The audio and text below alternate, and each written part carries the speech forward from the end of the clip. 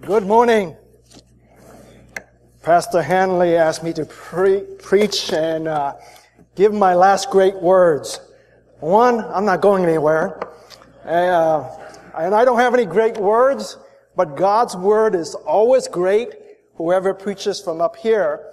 So I will be preaching next week and the week following on Joshua 1. But before Joshua 1 is Deuteronomy 34. You see, in the English ministry, I am under Hanley. So he assigns me. Okay? So he's my boss in the English ministry. But I'm his boss in the church. One of the things that I really appreciate, and I think you too appreciate, is God's grace, God's provision, God's gifting, and God's leading of Pastor Hanley and Pastor John in preaching God's word and in shepherding our church. Let us express our appreciation and encouragement to them. Let's do that right now, okay?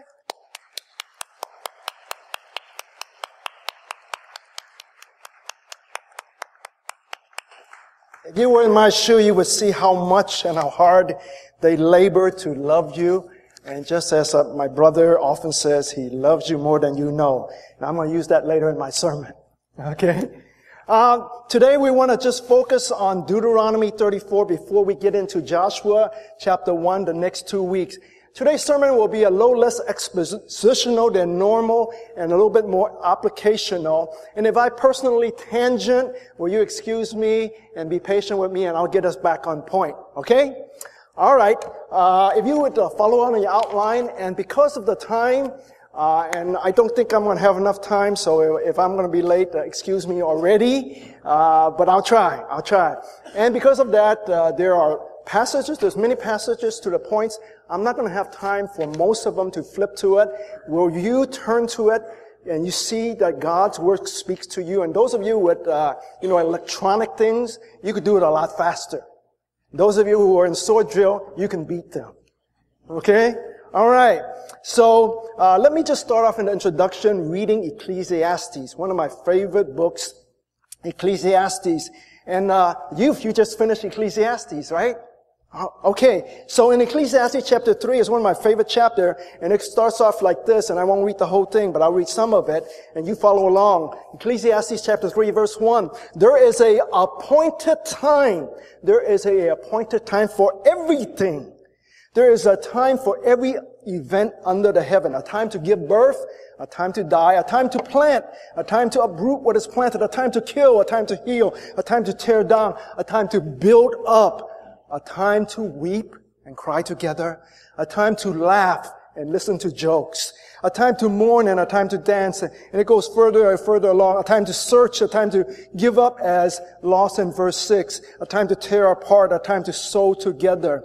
And then it concludes in verse 11. He, God, has made everything.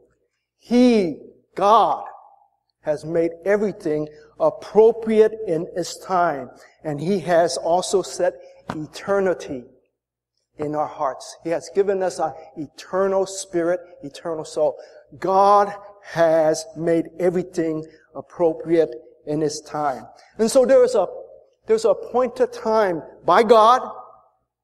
God appoints and plans for times of transitions in our lives on earth and beyond the earth.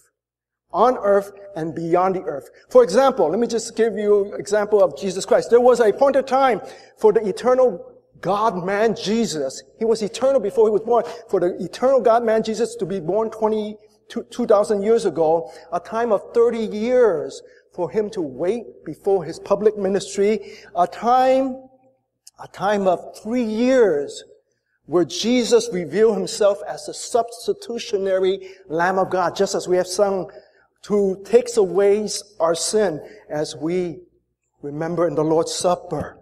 Appointed time for Him to die, appointed time for Him to rise from the grave, and a 40-day period before His appointed ascension.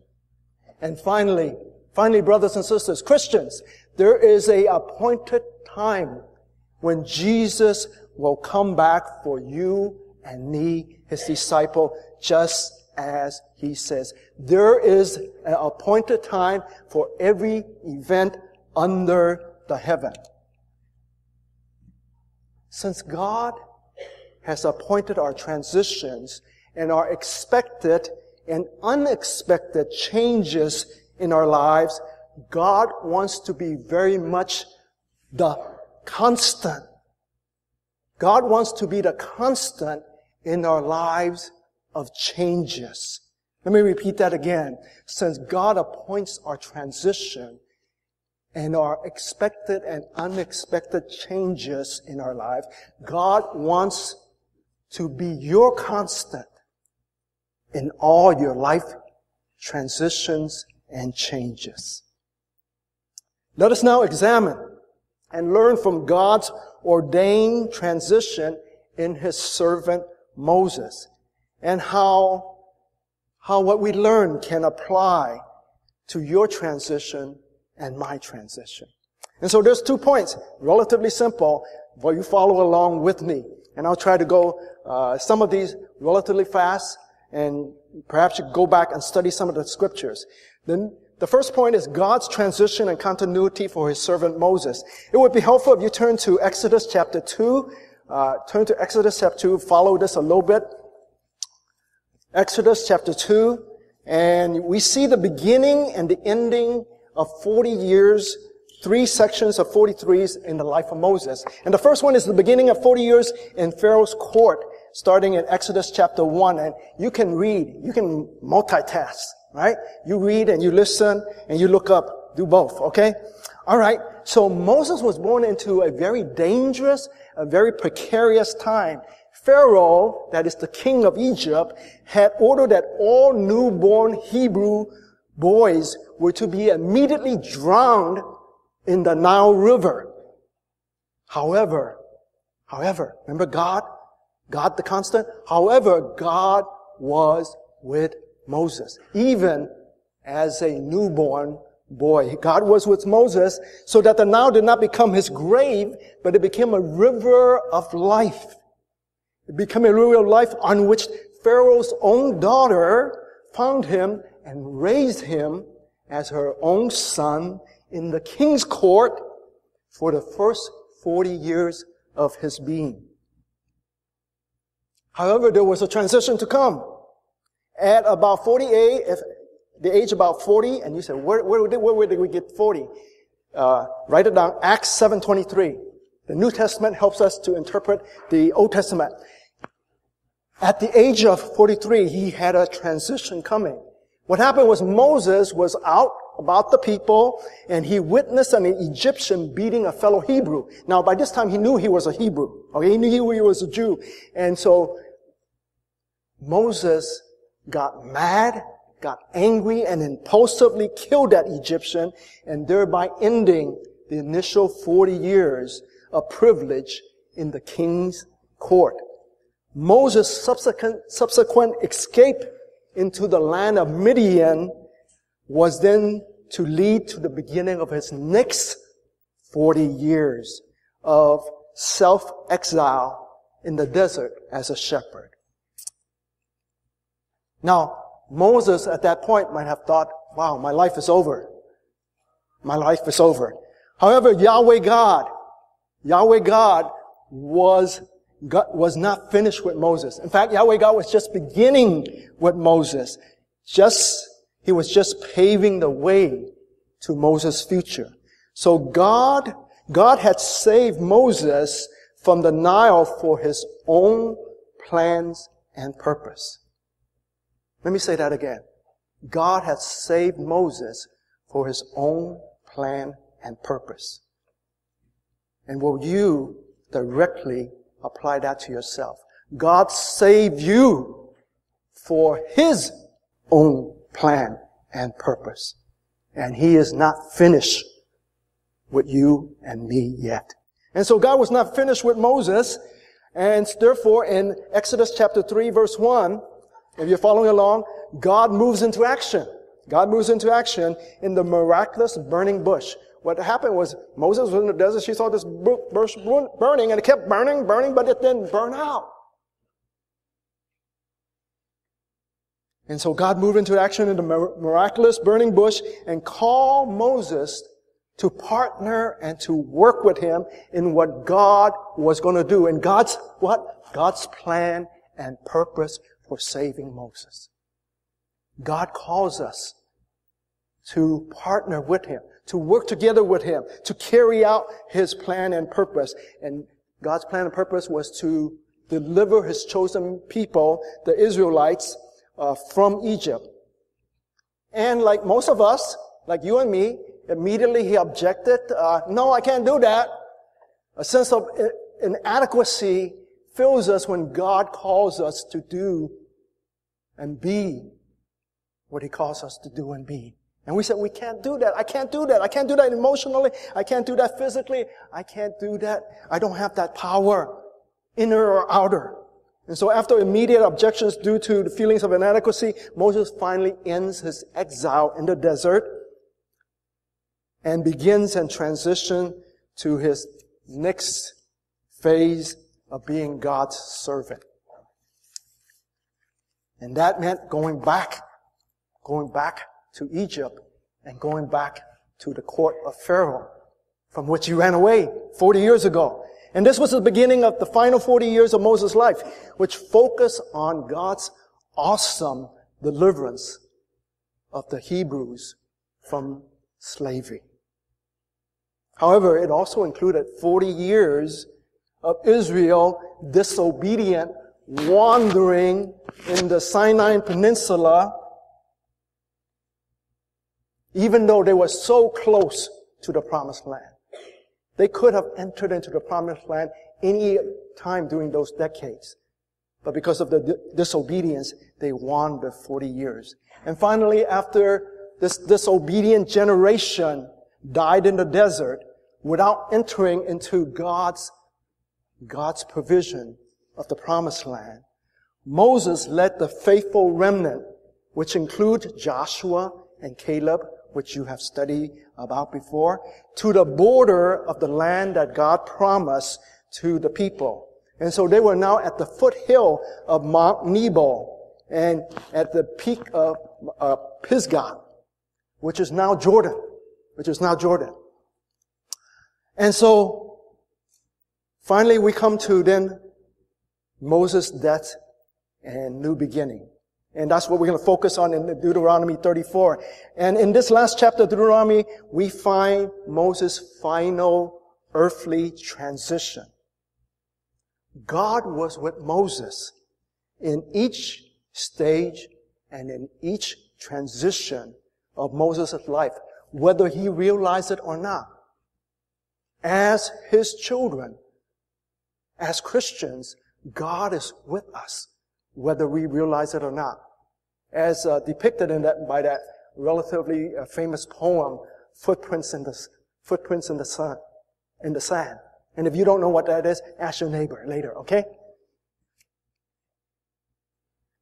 And so God was with Moses. And this is summarized, this is revealed and summarized actually in Joshua 1. And so if you will flip back from Deuteronomy 34 to Joshua, we'll get a preview of next week. Joshua chapter 1 verse 5. And in the middle of verse 5, and we're just going to read one clause of it, it says, just as I have been with Moses.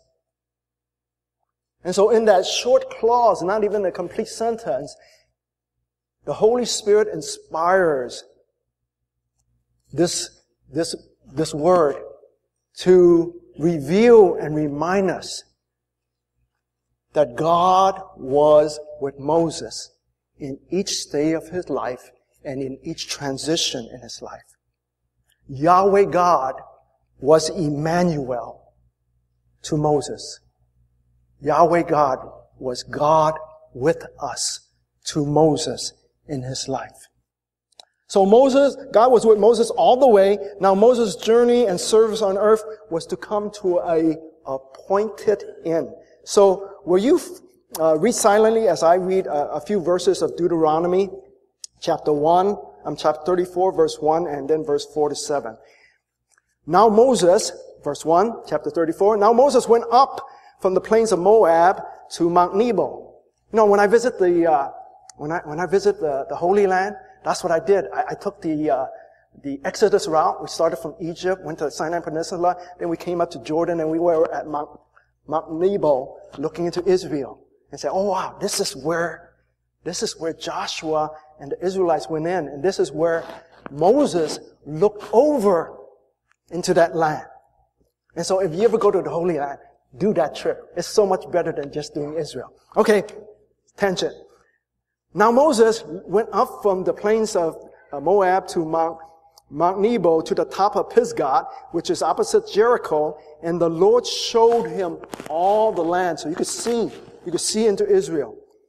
Gilead as far as Dan. Verse 4. Then the Lord said to him, "This is the land which I swore to Abraham, Isaac, and Jacob, saying, I will give it to your descendants, and I will let you see it with your eyes, but you shall not go over there. I will let you see it." Now, God found Moses faithful. And this is not a knock on Moses that he didn't get to go in. But we have to remember that what we do in this life has consequences. And if you don't know the background, you study it yourself. But what Moses did, Moses was faithful, but one time he got mad and he did something that God didn't ask him to do. And most people feel that this was part of the consequences. This was God's appointment for Moses. But still, God found Moses. In fact, God was more intimate with Moses than with almost any of the characters or the men and women in the Bible. And so Moses, the servant of the Lord, died there in the land of Moab according to the word of the Lord. Notice that? Moses died. What? Why did Moses die? According to the word of the Lord. God appointed him to die at that time. Okay? And he buried him. Interesting, huh? Who's he? God buried him. I would like to see that. I would have liked to be in that funeral service. And God buried him in the valley of the land of the Moab, opposite Beth Peor. But no man knows his burial place to this day. Although Moses was 120 years old, when he died, his eyes were not dim and his vigor not abated. So when I die, I wanted my vigor. My eyes are shot already. So there's no hope for that one. Okay? But it says he was still strong. It wasn't because he was sick or he was incapacitated or he had Alzheimer's that God took him. God took him according to God's word at his appointed time. Alright? So, I gotta find my place again. Right? I distracted myself by making a joke. So now Moses' journey and service on earth was to come to its appointed end. Okay? And we just read that. However, Moses' death was not the end of Moses. I want you to hear this very much because we have such a earth-centric view of life that when we die physically, we think, oh man, most of my life is, pretty much gone, The rest is just sitting in the clouds and playing a harp, which is wrong. You haven't studied your Bible, okay? That's from secular understanding of heaven, of God, okay? However, Moses' death, physical death, was not the end of Moses because what? In Ecclesiastes 3:11, God had put eternity in his heart. God has put eternity in every man and every woman born into this world's heart.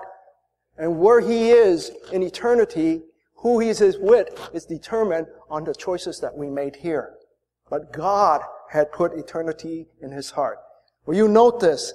And even write it down. Note, a person's physical death is but a doorway to a new beginning. A person's physical death is but a open door to a new beginning. And we choose what new beginning we want after death.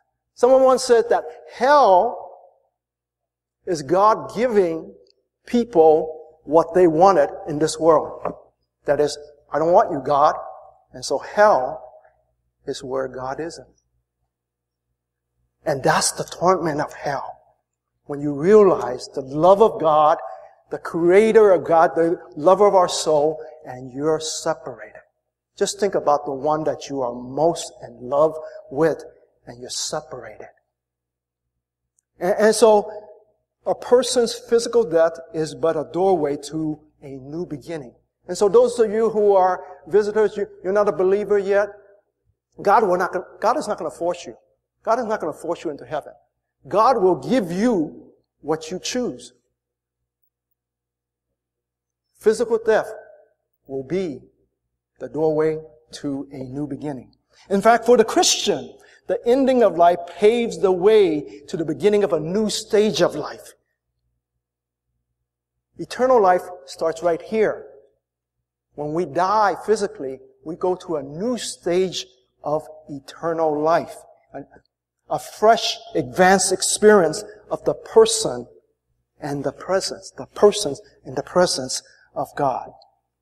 Now, Jesus and the New Testament clearly shows us this reality for Moses in Christ's transfiguration. If you're fast, you could turn to it, but if not, you listen to me. This is recorded in Matthew 17:3, when Jesus took James and John. Peter, James, and John. I'm just going to say Peter, Paul, and Mary. And that dates me. So he took him up and he was transfigured. And who was there? Who was there? It was Moses and Elijah. Moses was he paved the way by his death into the new beginning with God. Elijah he didn't pave the way by death. His way was paved by the chariot of fire. Right? Yeah. So they were both there. So Moses was there. Sometimes I wish the scripture would tell us more about, up there or presence of God. I think that we just can't probably understand it. It doesn't tell us a lot, but it shows us very clearly. Moses' death was not his end. It was a new beginning. And we get a glimpse, we get a peephole of that new beginning in Matthew 17:3 as Jesus in his glory is with Moses and Elijah in their glory. And I wish I could get a further picture, but that's all we have for today, okay? And Peter and James and John witnessed this, and we get to see it. They shared it with us. There is an appointed time for every event under the heaven. There was a God-appointed time for every event, every transition in the life of God's servant Moses. And each ending was a appointed paving of a way to a new beginning. Not only under the heaven, not only those 40 years, but also even in heaven, into and in heaven, where God dwells and where God reigns. In addition to the earthly end of Moses paving the way to a new beginning for him, his earthly end also paved the way for Joshua. Okay? For Joshua and for the collective chosen people of Israel. Will you look at Deuteronomy 34:9 with me? Deuteronomy 34:9. I'm just going to read a couple of words. Now Joshua. See, verse 8 ended up where he died, right? They buried him. No one knows where. God buried him. We don't know where. And then verse 9. Now. Because of that end, now Joshua. And it says, now Joshua the son of Nun was filled with the spirit of wisdom, and Moses laid his hand on him. And then what? The son of Israel. And I'll put in there. And now the sons of Israel. And now, see, it was now the appointed time for Joshua. It was now the appointed time for a new stage, a new life for God's people. Ends bring about beginnings.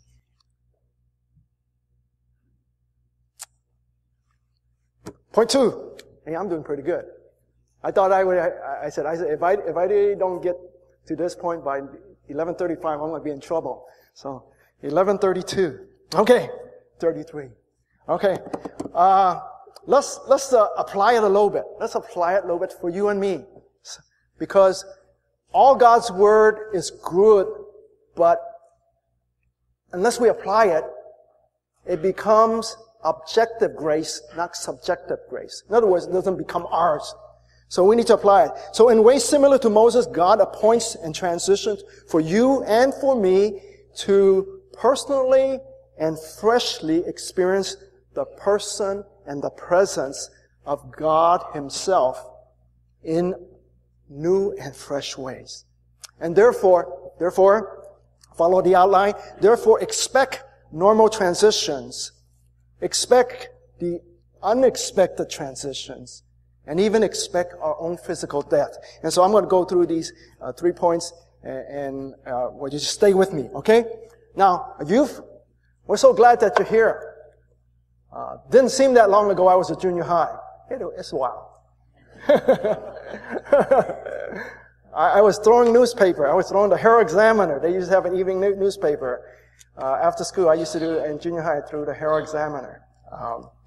Yeah. In 6th grade, my grandmother gave me a 26-inch bike. I used that. I couldn't reach the pedals, but I used it. Anyway, youth, just like Hanley says, time goes by so quickly. But life is a blessing, isn't it? Life is a blessing. Youth, you are going through physical transitions. And I'm just going to illustrate this, and you read the verses very quickly. You are going through transitioning physically. It's called puberty, right? Therefore, as you are going through puberty, as you are growing emotionally, what do people tell you? Act like a lady. Be a man, right? No, do your parents tell you that? Act like a lady. Be a man. There is an expectation for you to transition from childhood to adulthood. And junior high is no man's land. You know, you're not a kid, you're not a teenager, and definitely you're not an adult. So junior high, go through it with joy. Don't get into too many things. Go through it with ignorant bliss. That's what I did. I was ignorant on a lot of things, and that except God. Okay, I accepted Christ when I was 12. Okay, so what 1 Corinthians 13:11 is that when I was a child, When I was a child, I used to speak as a child, think as a child, reason as a child. When I became a man, I did away with childish things. You are transitioning. Physically, emotionally, mentally. Don't stay a child. This is normal. This is your normal physical maturation. Be a man. Look forward to be a man. Act like a lady. Don't be a kid. Don't stay a kid. Alright? Don't stay a kid. Maybe it feels like you like to be a kid. I think most middle school are just big kids. Okay? I think sometimes high schoolers are big kids too. I think I was sometimes. Anyway, let's go on. There's relational transition that are normal relational transitions. And I quote Genesis from the beginning, the book of beginning, where it said, "For this cause a man shall leave his mother and father and shall cleave or stick to his wife." There are relational transitions. Some of you are getting engaged. Don't ask me who. I'm not going to tell. Because they told me not to tell. Okay? But you're planning to leave your mother and father. This is a transition. And we rejoice with you. We rejoice with you. And young adults, when I talk about young adult, I include all you collegiate. Collegiates, you're young adults, okay? Don't let people tell you you're collegiate, you're not adults.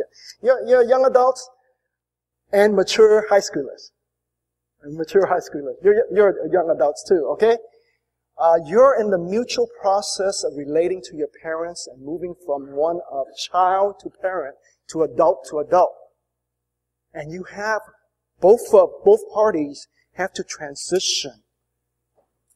You have to mutually struggle in transitioning, because if you don't change, then there will be emotional conflict and there will be unfulfilled expectations on both parties. So there is relational transitions that come into our lives. And then there's spiritual transition. Romans 12:2, very well-known one. Do not be conformed to the world, but be transformed. What does this basically say? It says transition spiritually. Transitional spiritually. This is the spiritual application and practice of 1 Corinthians 13:11, which we just read. Don't remain a child spiritually. In our churches, we have too many baby Christians that have been in the Lord 1, 2, 3, 4, 5 decades. And sometimes we bury spiritual babies at the age of 80. That's a reality. Don't be a spiritual baby. Be transformed. Be transformed from being a baby believer to a spiritually growing and transformed teenager, and then becoming a spiritual man. Be a man. Be a spiritual man. Guys, be a spiritual man. I told Hanley and Steve, I'm not sure I told Jonathan. When they came in at around 25, I said, hey, people may think you're young, but you're a man. Act like a man. Preach like a man. And they have. And you have received them. And because they have, you receive them more. And will you, even though they have not as much experience as you, will you go to them with your life issues? And will you work with them and giving them some of that experience? They will go to God and they will share God's wisdom mixed in with their limited experience, and they will shepherd you. Don't be reluctant to go to our young pastors. Okay? And so be a spiritual man. Act like a spiritual lady. Don't remain a baby. When I was a child, I spoke. I did as a child. When time went by, I put away childish things. I no longer act and thought like a child. So brothers and sisters, will you move forward in your spiritual life? Expect that. Expect that in yourself. Expect that in your fellow believer. Expect that in your children. Expect it in each other. And then encourage and help each other do it. That's why we're the church. We were not meant to do it alone. And we can't do it alone. That's why we need Emmanuel. And that's why we need the church. If we don't have God and then we don't have the things that God has provided for us to be a spiritual man, a spiritual lady. Emmanuel, God with us, and the church with us. Okay? And then expect unexpected transitions, which result from unexpected events, unexpected circumstances, and some of you are going through some of those unexpected circumstances right now. Nathaniel Wu, not Nathan. Nathaniel Wu is going through that. Jonathan and Elaine are going through that right now. They didn't expect this. They didn't expect their kid to get cancer. Alan's going through that right now. Unexpected event, expected circumstances, and then unexpected leading from God, who is your shepherd, my shepherd, your master, my master. Should we not expect that our shepherd and our Lord which is literally Master, show us and tell us and lead us at the appropriate time what He wants us to do. This was Moses' experience. This was Moses' life experience. Moses was not expected to survive the first 3 months. They were supposed to drown him in the river Nile. He certainly did not expect to live like a prince, nor flee like a criminal. And after 40 years as a dull desert dweller, dull desert dweller. After 40 years as a dull desert dweller, took me a while to figure that out, okay? Make it rhyme. Certainly he didn't expect to be a miracle worker and a Messiah-like deliverer for his enslaved countrymen. After being in the desert for 40 years, he thought, well, that's the rest of my life. That's what I'm going to do until I die. No, he didn't expect that God would come into his life, that God would move into action through the burning bush and call him to deliver his countrymen from Egypt. Life is often, brothers and sisters, friends, life is often full of unexpected events, circumstances, and leadings. I think of, when I was doing this, I thought of Chuck and Tui Lau. I don't think they expected, certainly I know Tui did, expect to be caring for Chinese orphans and the mentally challenged in a foreign land. If you ask Tui, she'll tell you, man, that first year was, yeah. And perhaps you have your personal experience of dealing with the unexpected events, circumstances, and leading. Many of the transition of my service in vocational ministry, I call it vocational ministry because that's my job, okay? We are all full-time ministers. We are all in ministry, okay? So I differentiated vocational. Many of the transition of my service in vocational ministry and transitions for our church were unexpected. I just share a few of you, since I'm doing pretty good in time. Watch, I'm going to go over. See, getting a little too. I didn't expect to plant a church. I didn't expect to plant this church. When I graduated from seminary in my mid-30s, and when my church, my home church, FCBCLA, called me, I said, oh boy, I get to minister at my home church, I get to learn. So I went to Dr. Lin and said, Dr. Lin, can we find a regular time where you could mentor me? Dr. Lin's old school. He said, you have a problem, you come to me. That was my mentoring. But, you know, when I started, Dr. Lin says, Dr. Lin was my pastor, Dr. Lin says, go plant a church. I said, what? I said, Dr. Lin, you remember, I just graduated last month, you know. Yeah, go plant a church. So me, I'm a fairly compliant guy. You might have gotten to know. I said, okay, Dr. Lin. I said, if you think it's going to be okay, I guess it's going to be okay. And it was because, you know, the church was so supportive. And because God was at work. I didn't know God had that plan. I certainly didn't have that plan.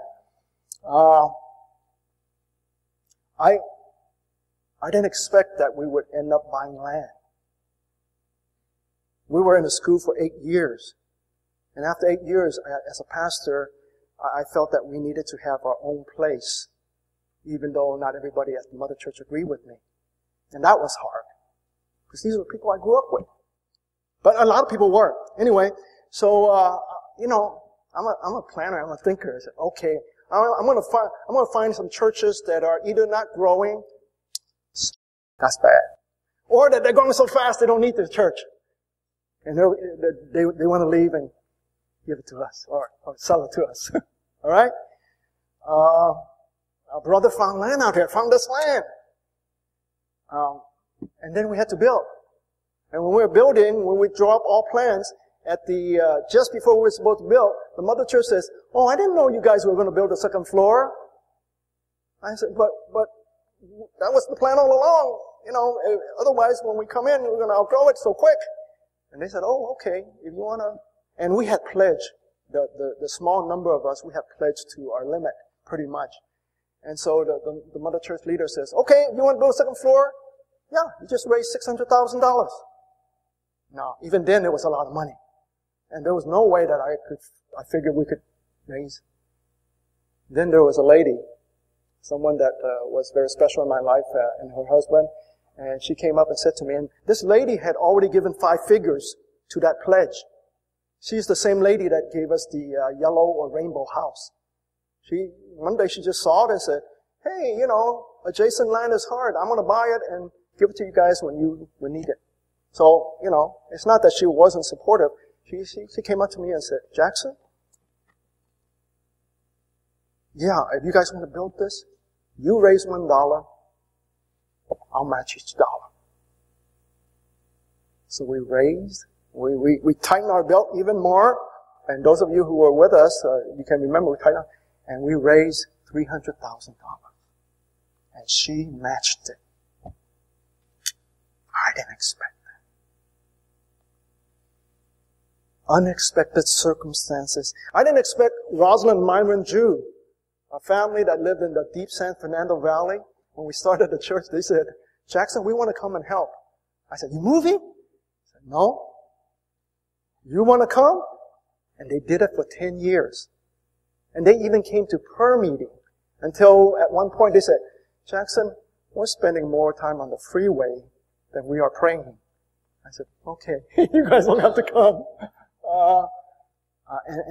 And when their kids grew and they needed a more local church where they could take their kids and connect up with other kids, they're now in the San Fernando Valley. I didn't expect that. I didn't expect the growth spurts and the influx and the blessing of many of you, especially those of Indonesian background. I didn't know there were that many Indonesians around LA. I didn't. I just didn't. And now there's so many of you, and we're so glad that you're here. But that was unexpected. And because of that, we grew. And we had the blessings and the challenges that come with growth. And through our Indonesian brothers, I never expected to go to the jungles of Borneo or Kalimantan. You know, go hopping around in a motorbike, a 120cc motorbike, on the back. Can you imagine? You know, we're going in my first night there. We're going because we were really late. We're on the back of a motorbike. It's dark. This guy, he doesn't speak any English. I don't speak any Indonesian. And we're caravanning, but it's dark. You can't see the person in front of you. And then he takes a detour. I said, "Oh, what's going to happen now?" So those are the times you say, "God, you're Emmanuel." Well, I certainly didn't expect our pastoral crises, especially the latest one, the last one 5 years ago. Didn't expect that. Wow. That threw me for a loop. Thank you for sticking with me as I was down for that.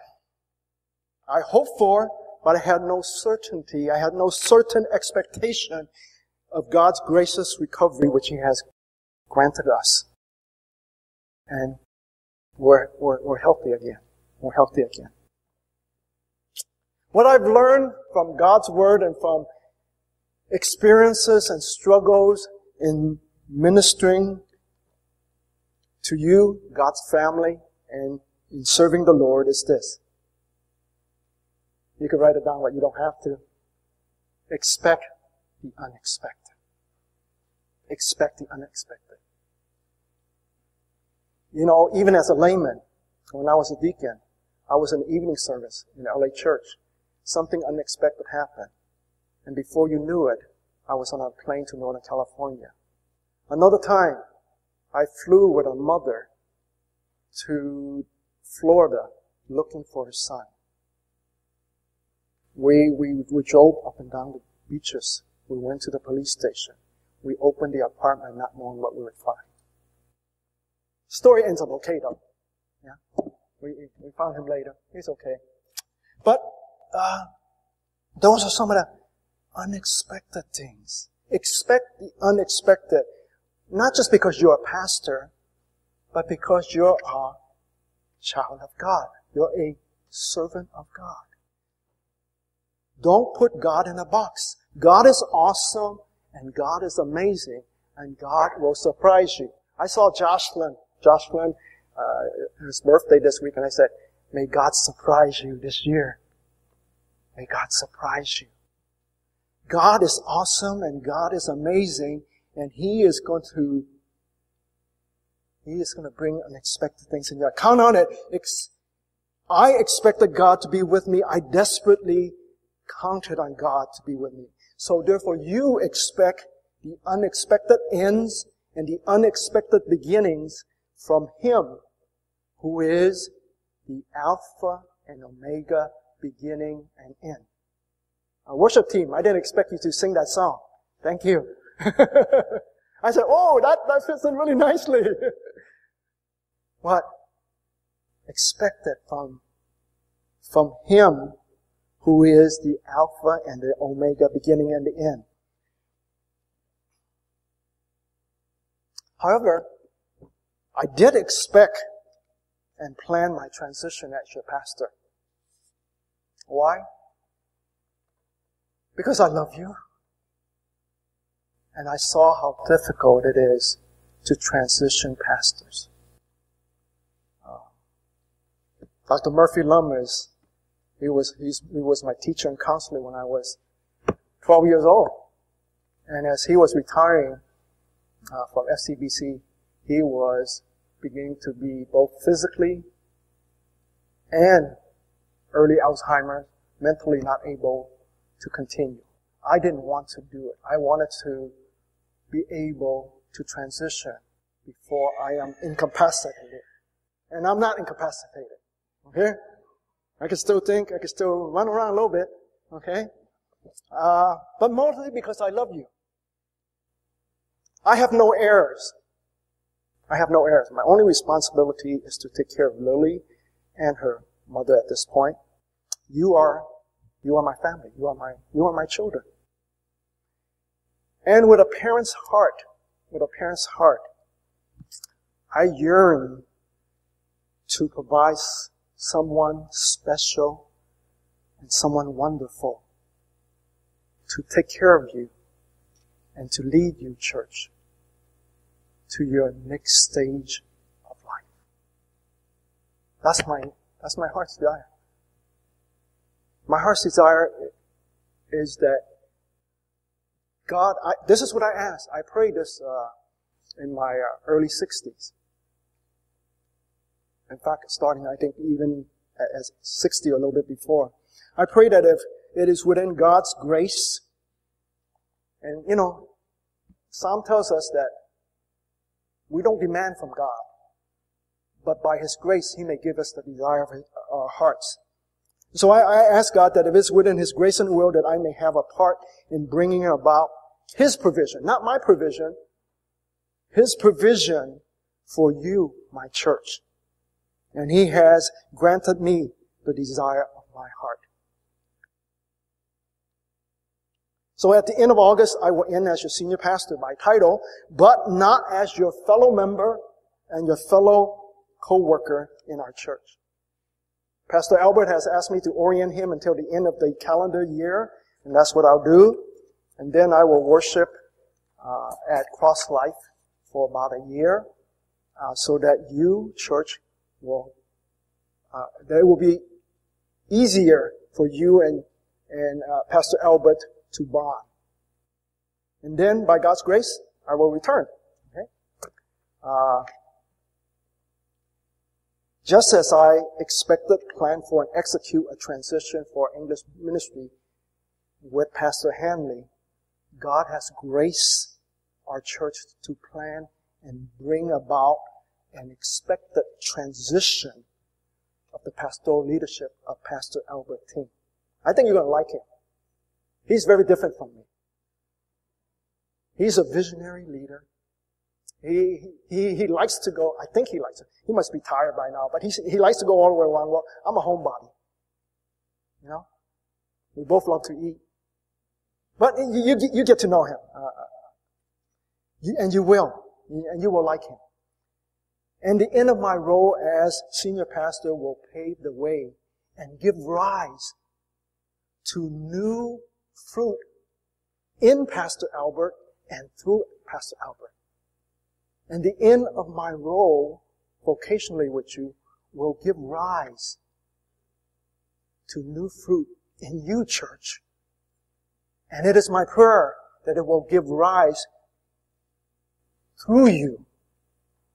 And you, church, will touch our community, touch our world.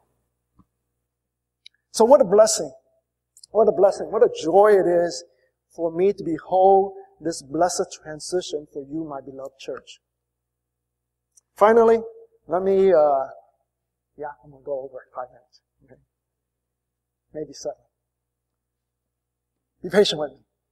Finally, let me apply Deuteronomy 34 to my and your Christian journey.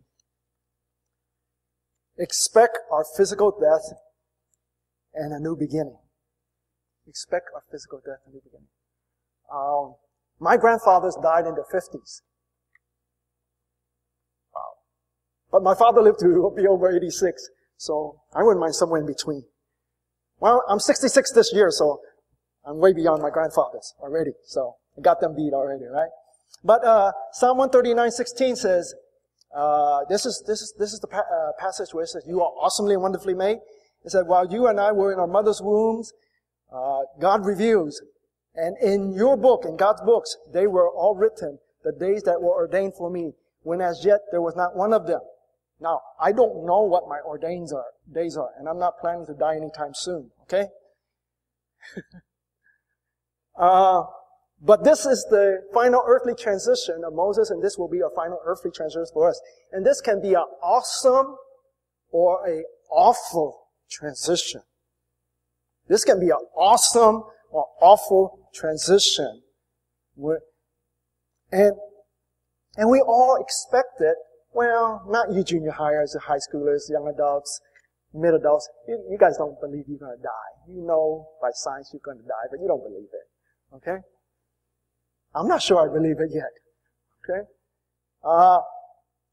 We all expect it, but when this actual transition comes upon you and me, often we find ourselves emotionally unprepared and oftentimes, sorry to say, spiritually unprepared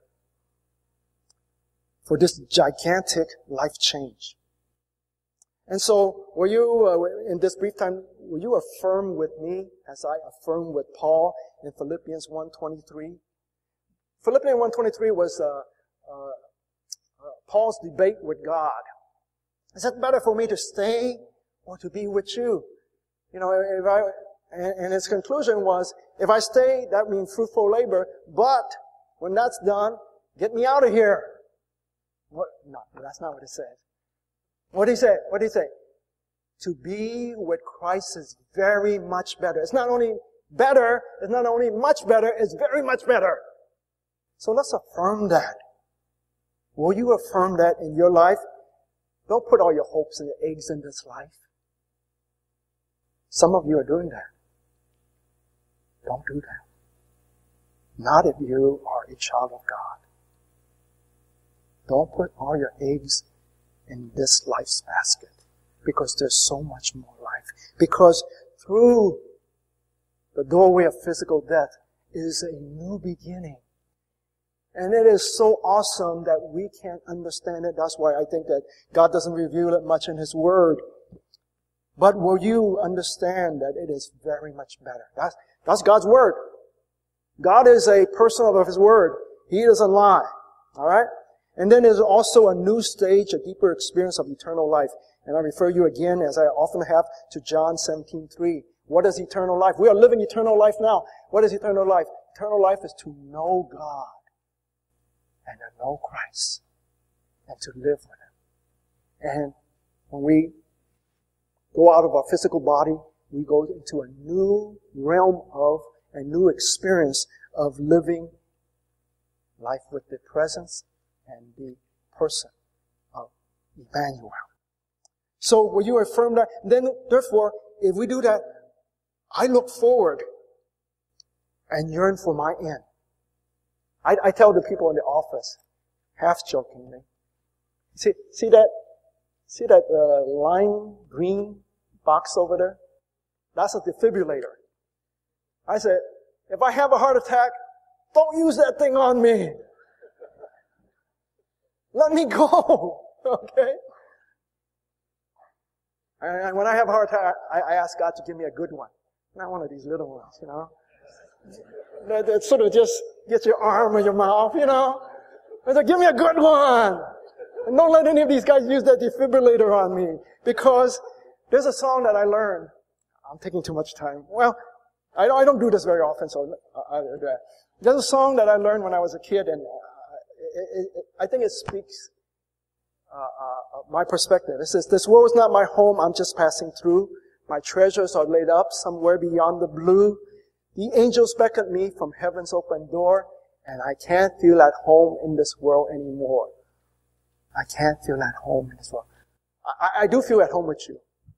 Lily and I have a tremendous life together. What a blessing. What a blessing. Yeah, those of you engaged, better yet to come. Yeah? There's even better to come. Alright? You think engagement's good. Life is even better. As married couples. Anyway, but yet, part of me says, I can't feel at home in this world anymore. That's part. We should. Not that this world is bad, and that this church, Emmanuel, God with us, but there's even more. There is new beginning, there's fresh experience of eternal life. So, conclusion, central truth. I learned from Hanley. The central truth is,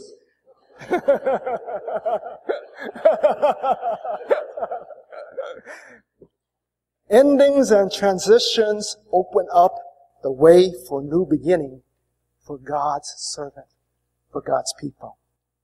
I want to be faithful, and yet I want to still yet grow in Jesus as I end the stage of my vocational servanthood. And I look forward to fresh and new beginnings of serving the Lord with you, my church. My vocation as your pastor will end, but my advocation, my passion as your fellow servant of our Lord Jesus Christ endures. May this transition pave the way for new and fruitful beginnings with Pastor Albert and with our continuing pastoral staff. And especially, may it open the way for fresh and new fruitful beginning for you, my church. Ecclesiastes 3:1. There is a appointed time for every event under the heaven. Let you and me finish well in our endings. And then let's look forward to starting well in our appointed beginnings with the person and the presence of our Lord God, our immutable constants, with Jesus as our Alpha and our Omega, our beginning and our end. Shall we pray? Awesome and holy God, thank you. Thank you. Thank you for revealing yourself to us, your people. Thank you for the appointments that you have made that we know of. Thank you for the appointments that you will bring into our life yet. Thank you for the transitions and the unexpected events and callings and leadings. And with all these, Lord, we will entrust them to you. We will, as last week's sermon, we will be spiritually alert. We will stand firm and resist the devil. And we will entrust ourselves to you, trusting that you will do the right thing in our lives and in our church. And God's people said, Amen.